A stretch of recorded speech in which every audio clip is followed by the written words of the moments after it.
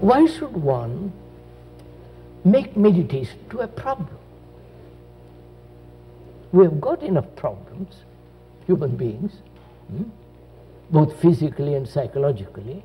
Why add another problem about meditation? You follow what I mean? Why give a human being one extra problem when he's got 1,000 problems? So, is meditation a way of escaping from his problems and avoiding what actually is, and therefore it's no meditation at all? Or is meditation the understanding of the problem of living?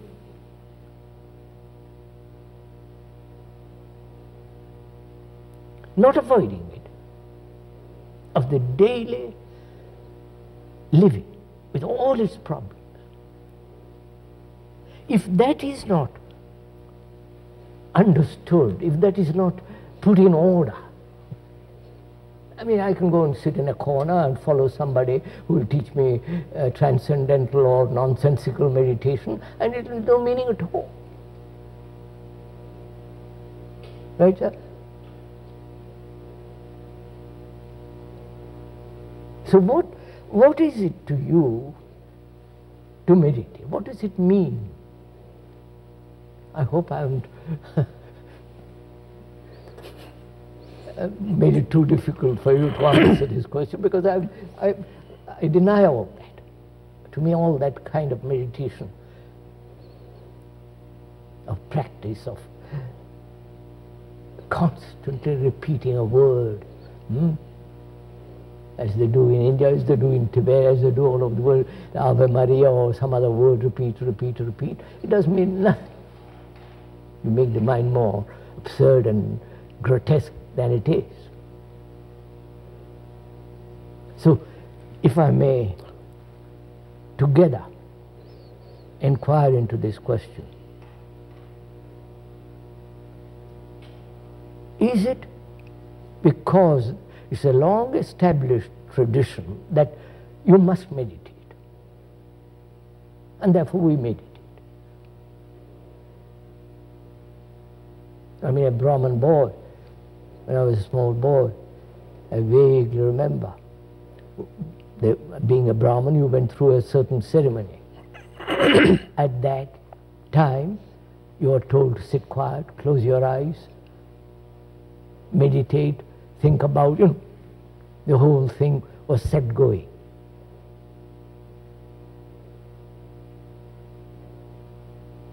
So, if we could together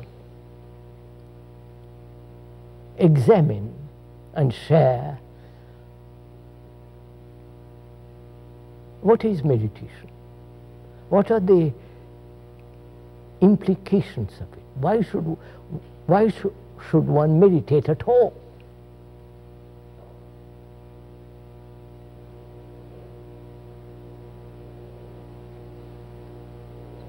If it is a problem, you follow what I mean?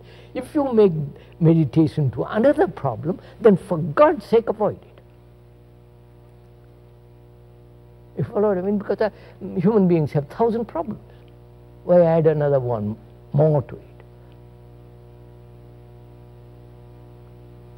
So, could we together, sharing, go into this? Seeing the traditional approach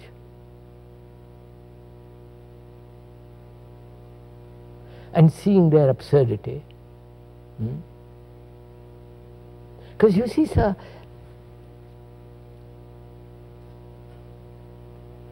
unless man, human being, becomes a light to himself,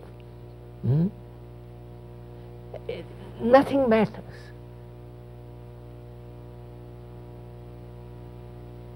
Because if you are depending on somebody, then you are in a state of perpetual anxiety.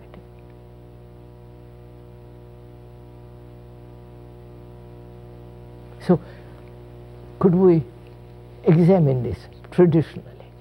First, why should one meditate?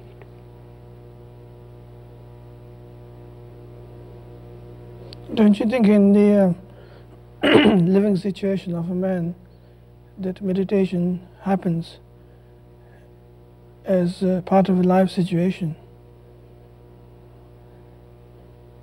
So, a human being has innumerable problems, right? He must solve those first, mustn't he? That is, he must bring order in the house in which he lives, which is the house, which is the me. My thoughts, my feelings, my anxieties, my guilt, my sorrow, I must bring order there. Without that order, how can I proceed further? Well, the problem is that if you try to solve the problem, if you look for order, then you're doesn't seem to be looking for further chaos. No, I'm not looking for order. I am inquiring that there is disorder. That's right, yes. And I want to know why there is disorder.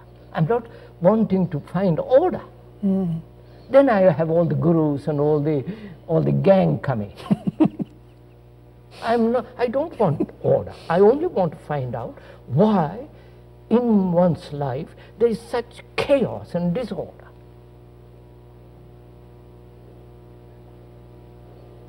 Well, and a human being must find out, not ask somebody to tell him why there is disorder. Well, you can't find out intellectually. Intellect is part of the whole structure. You can't deny the intellect. But you can't use intellect to solve the intellectual problem. No. You can't solve the problem at any level except totally. Quite, yes. Now, that is, to solve the human problem of disorder, does that need meditation? In the ordinary sense of the accepted word meditation. I wouldn't say in the conventional sense of meditation, but the meditation in the extraordinary sense.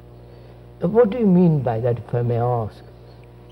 Extraordinary sense of meditation is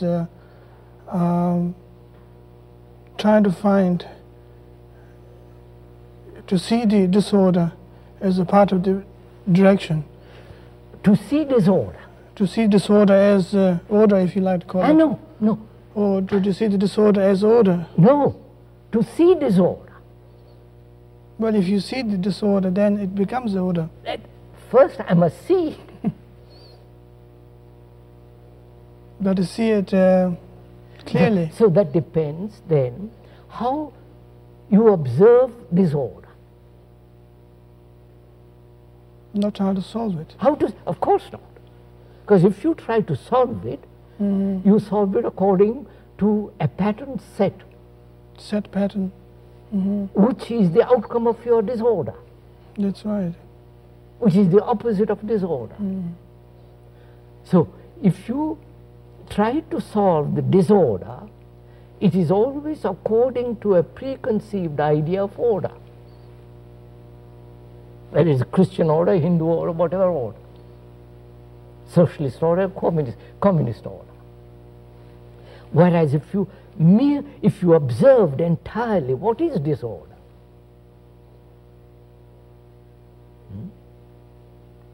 then there is no duality in that.